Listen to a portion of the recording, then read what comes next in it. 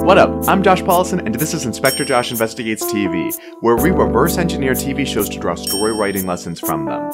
Today we're going to be looking at Siren, Season 1, Episodes 1 through 4. We're not really going to have spoilers, but I will talk in general about the show, so yeah, actually there's not spoilers. So no spoilers are ahead. We as writers are dependent on the skills of others, and we exemplify those skills or we tear them down. Let's say that I'm writing a screenplay. I'm dependent on directors, actors, cinematographers, lighting guys, video editors, Foley, and a lot of other creatives to make what I've brought to the table shine. And on the other hand, they're counting on me too.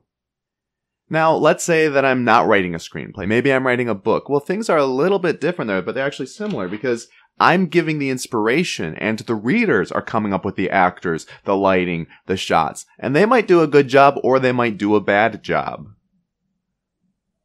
Pretty much whatever you work in as a writer, if you're only writing, you have to give up some of that control and you are relying on the skills and the creativity of others, even if that is your readers.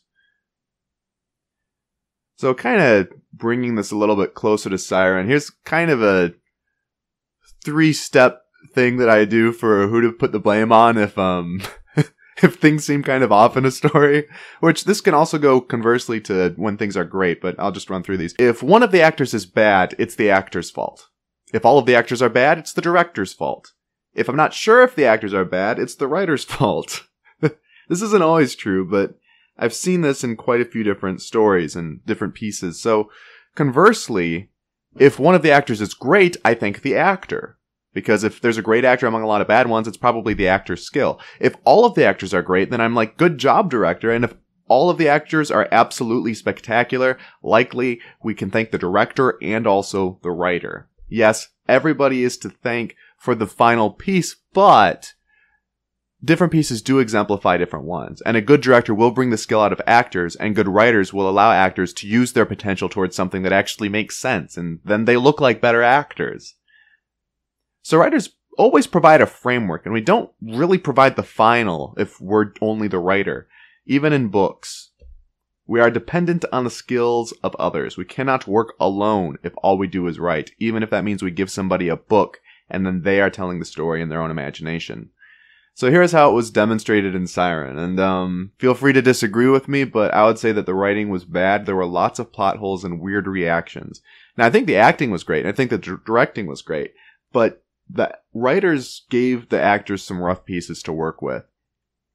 So here's what we can do with this info as writers.